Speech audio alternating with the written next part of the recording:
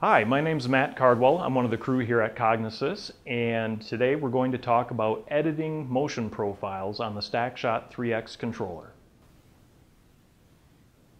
So here we have a 3-axis move that's controlling 2 rotary tables and a slider, and this video is about editing the axes.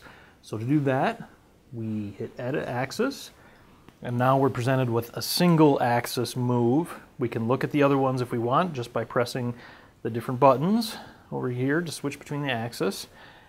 And what we're going to do first is demonstrate how touching any point along the curve will actually move all 3 axes to their corresponding position. So if I hit here, you'll see all 3 axes move over to where they need to be, and we can jog it around as needed. And if we want to move to a specific time, we can also move to a time of, let's say, 7 seconds. So we have pretty decent flexibility there for getting to where we want to be. It's nice to check your framing at different points so you don't have to go through a whole move if it's a lengthy move. This way you can set it up and double check to make sure everything looks good from start to finish. So next, let's see here, we want to add a keyframe. Now to do that, all you have to do is go to a certain spot on that curve. So let's say, we'll go back to that, we'll move the playhead back to that 7-second point. So we do the move to 7 seconds, and then we're going to hit Add Keyframe. So here, you're given a list of options. We've already set the time to 7, so we want to set the keyframe there. We can either add it just on the x-axis, or we can add it on all 3. So if you've adjusted the positions of everything, then you can add, with one button press, a keyframe across the board. For this setup, we're going to add a keyframe just to the x-axis. So you can see it's in red because it's the current keyframe. Now what we're going to do is edit that keyframe. Let's say that's not quite the position we want. To do that, we just hit Edit Keyframe and Change Position, and we're changing the x-axis position. So we're going to move that back just a little bit and say good with that. And when we're done, we do Use Current Position.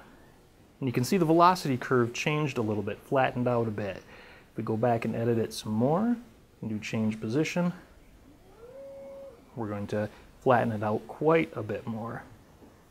So here you can see that by flattening that out, I've actually made the velocity a little too fast. This is just an example. I really don't want a keyframe there anyways. If we want to remove a keyframe, we just do Edit and Delete, and then it's gone. And we're still left with the same time. It's the same approach if we want to change the end position. We don't want to go through the helper process and answer all the questions to change that one axis end position. So what we can do is just go there. We can hit Edit Keyframe, and then there we can go and change that position if we want. So we just move whatever position we want and use current position, and then there we go. The curve won't look any different, but the distance has changed, or the amount of displacement, the degrees has changed, because the move profile still looks the same. So why would you want to add a keyframe? Well, you can have up to 5 keyframes, and one of the reasons is to tweak the position slightly at a given point. Let's say you want some dwell time. So let's say between this position here, we're going to move the playhead there. We're going to add a keyframe at that position, add a keyframe at X, and we're going to move over here. We're going to add a keyframe at X. So now we have 2 keyframes there. What we can do then is adjust their position to kind of try and slow the speed down a bit. We're going to try and bring that guy, the keyframe that's currently highlighted, down a bit, and that should slow down that velocity curve there, at least between those 2 keyframes. So if we do edit keyframe, we're going to change the position. We're going to make it a little further back. Use current position. There we go. So we'll see the velocity speed up. It gets to that keyframe, it's going to slow down and dwell a little bit, and then it's going to pick up so it can get to that final, the final position. And if we want to see what that looks like, just hit home. We'll send everybody back to the 0 position.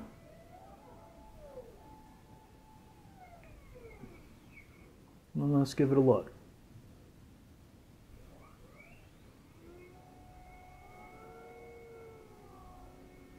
You can see the x-axis is slowing down, and then there it's going to speed back up again.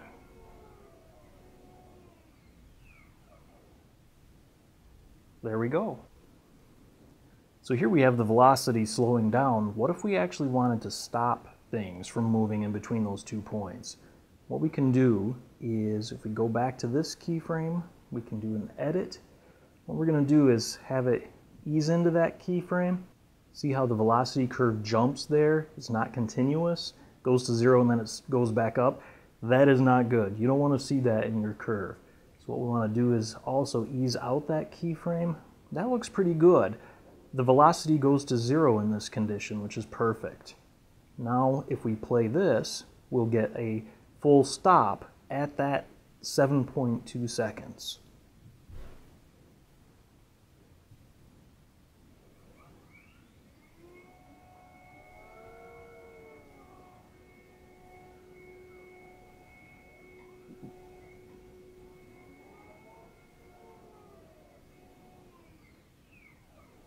Perfect. And that's a basic overview of adding and editing keyframes with the StackShot 3X controller. If you have additional questions, feel free to read our owner's manual. There's additional details in there. Thank you for watching.